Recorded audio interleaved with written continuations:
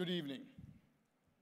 On behalf of the millions of supporters and members of the Naacp, I want to thank every artist, every entertainer for doing what is so necessary at this moment in American history. This being Inauguration Day. Many may be tempted to slip into a state of clinical depression. But may I remind you that the word inauguration is derived from the word consecration.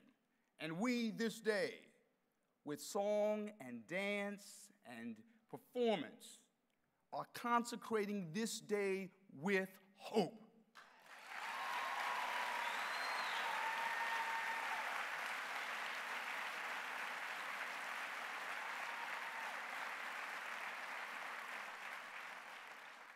There are those who may feel as though they're living the words of the hymn of the NAACP, a stanza of which says, "Born in the days when hope unborn had died."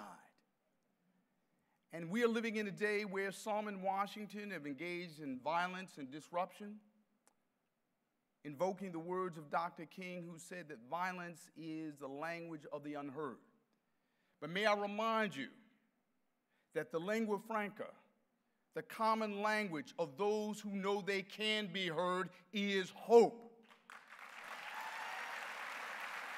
And so these artists stand in a moral tradition of witnesses of hope who witness to injustice and witness to hope in Selma and in Birmingham, but also Flint and Ferguson and New York and Washington, D.C.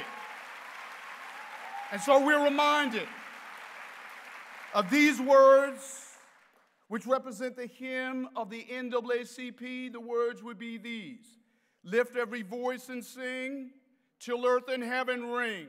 Ring with the harmonies of liberty. Let our rejoicing rise high as the listening skies. Let it resound loud as the rolling sea. Sing a song full of the faith that the dark past has taught us. Sing a song full of the hope that the present has brought us. Facing the rising sun of our new day begun. Let us march on, let us march on, let us march on till victory is won.